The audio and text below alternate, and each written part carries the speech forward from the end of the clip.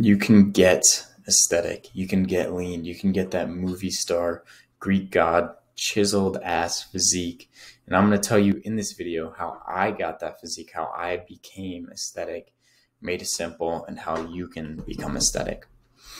So if I look back on my fitness journey, when I started, this is all I wanted. Like, I wanted to get aesthetic. I wanted to look like a Greek god.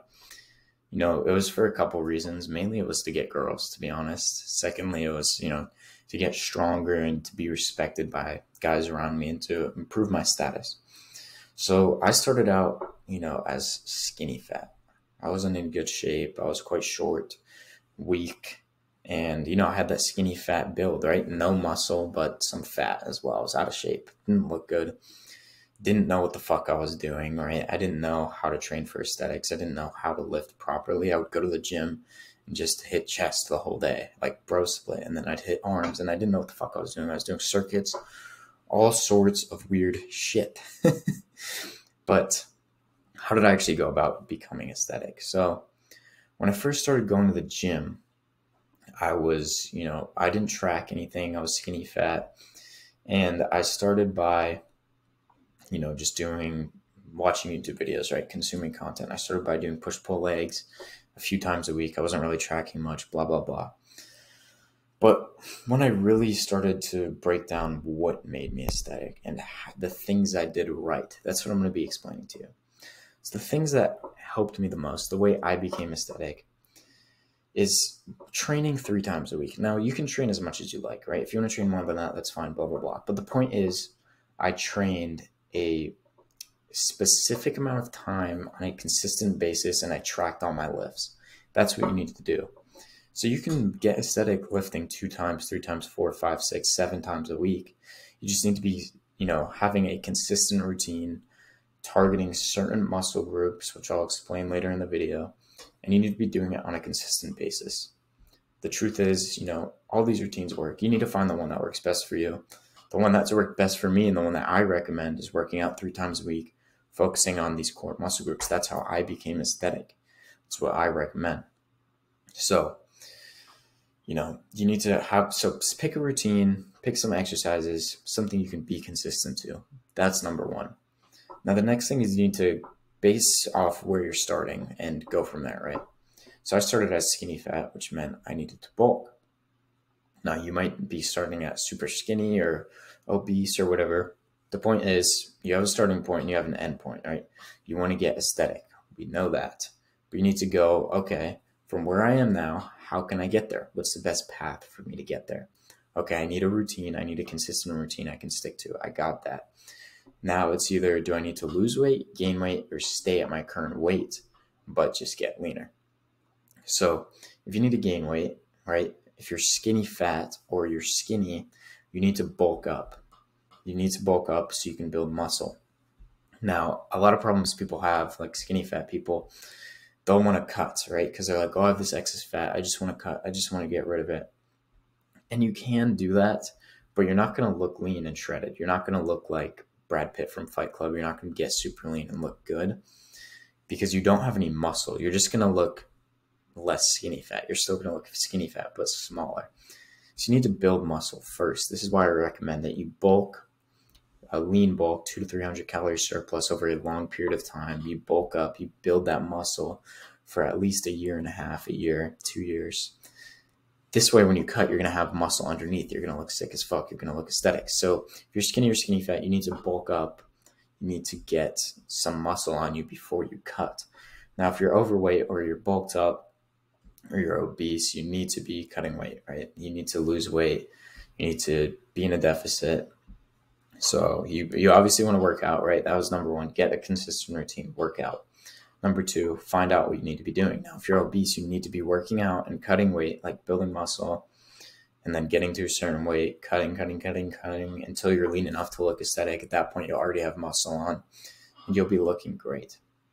So these are kind of the pathways to aesthetics. You pick a routine, you decide if you need to cut or bulk or whatever, you need to get to a certain body fat percentage. Now, I recommend for maximum aesthetics, you need to be 13% or to 8. That's kind of the golden range for being healthy, having a maintainable amount of leanness, a maintainable physique, but also looking lean and aesthetic at the same time. So that's kind of the range you want to shoot for.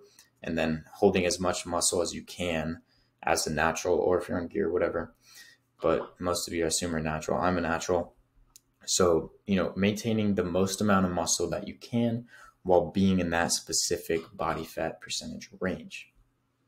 Now, what are some other tips on how I became aesthetic? Made simple. So yeah, you need to lay out your pathway, right? You need to decide if you should cut or bulk. You need to prioritize certain lifts. So let's say you're skinny fat, you're like, okay, I need to bulk up and I need to stick to a routine. Which routine should I do? Well, it doesn't matter too much which routine you should do. Like, you've probably seen others. I recommend 3 times a week, but the most important thing is focusing on these key muscles. You want to be focusing on the shoulders, getting them wider. You want to be focusing on the upper chest, getting that out more. You want to be focusing on the lats, getting them wider, and then the abs, getting them more defined. Now, the reason I say all these muscle groups and not legs or whatever, blah, blah, blah, the other muscle groups are important, right? Biceps, triceps, they're important. Traps, they're important. Legs, they're all important, but this isn't bodybuilding. We don't care about those muscles as much as we do as the shoulders, chest, lats, and abs. This is because they don't contribute to the V-taper, right? And the V-taper is what makes you aesthetic. It's what gives you that nice V shape, that aesthetic, attractive look.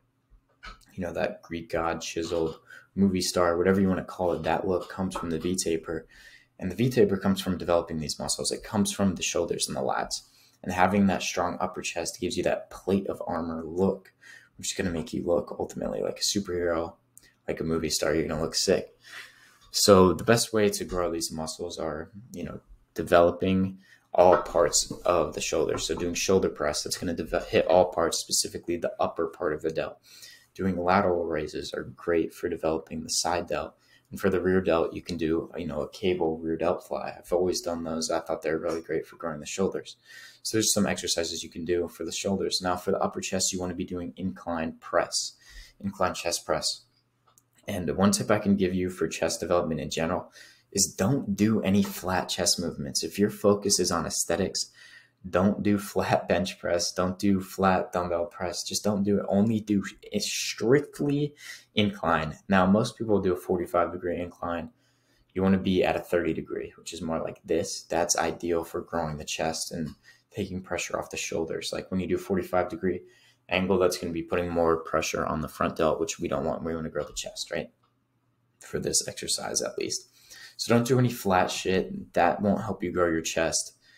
You want to be, it will help you grow the lower chest, this portion of your chest. There's 2 portions, right? The upper portion and then everything else. So to grow the upper portion, you want to be doing incline press. And this is also going to grow the lower portion as well, right? Like this bottom half, let's just say, of the chest grows really well by itself, doing any sort of movement for the chest. It's really the upper chest, which is hard to grow. That's why we're focusing only on that. Okay, so cut out any flat movements. Just trust me, try it out. Your chest growth will explode. Mine did. I'm proof of that. I have a great chest. It's one of my strong points. And the way I developed it is by doing incline movements, specifically only incline movements. Okay, they're great for your chest development. Now, moving on to the lats and the abs, how can we target them? Well, for lats, you need to be doing pull-ups. I don't care what the fuck you say. I don't care, blah, blah, blah. Just do pull-ups. Weighted, assisted, whatever. You need to be doing pull-ups. They're great for growing the back. They help you get wider. They help really contribute to that V-taper, giving that amazing aesthetic look. Now, to target the abs, there's really one main exercise I love to do, and it's really great for getting them lean, getting them bigger, protruding, getting that chiseled look. It's the hanging knee raise, and you can do this with weights once it gets too easy. So you hang from a bar, and you literally just crunch your knees up to your chest. And you do this for 4 sets till failure. That's what I do. And then if it gets too easy, just simply put a dumbbell in between your legs and then do the movement. And this is really great for developing the abs. So those are the muscle groups you want to target. Now you have your consistent routine. You want to base it off of these muscle groups, prioritizing them, right? And, just as a general rule, I think you should be focusing on 2/3 of your time needs to be on upper chest, 1/3 on lower. This is going to help you build more aesthetics, right? Because Legs don't matter as much for looking aesthetic. They really don't. Like, yeah, they're good, right? You want to have good legs. You don't want to have chicken legs, right? No one wants to have chicken legs. But they're not as crucial for aesthetics. Like, if you see a guy with shredded six pack, he's going to look aesthetic, right? But if you see a guy with like shredded quads and nothing else, he has a completely underdeveloped upper body, he doesn't really look aesthetic, right? So as guys, it's really important we focus more on upper body than legs, but don't neglect legs, right? Don't get chicken legs. Still train them, just not as often as you would things like shoulders or lats or chest, because frankly, they're not as important. They just aren't. Okay, so make a routine, make it around, prioritizing these muscle groups, training however many days a week that's convenient to you. I recommend 3 times a week. You make a routine, you decide if you should bulk or cut, and then you start training. It's as simple as that. Okay, simple as that. So you make your routine, prioritize these muscle groups, you start going to the gym, you start eating in a caloric deficit or surplus or whichever you need to do. And then as you develop, as you work out more, you kind of adapt things around it. You get more experience, you get closer to that aesthetic physique. And that's the pathway I took. Now, as you're going along, you're going to see, okay, like me, my shoulders were a weak point. Okay, so now I'm going to take one exercise away from chest because my chest looks good, but my shoulders are lacking. I'm going to take one exercise away from chest and add one for shoulders. And you start doing this, you start identifying your weak points and you start building them up and building a proportionate aesthetic physique. But the main thing you need to do is you need to start now. You need to pick something you can be consistent to and identify if you should bulk or cut. That's how you get aesthetic, made simple. You need to take action, do the things I talked about in this video.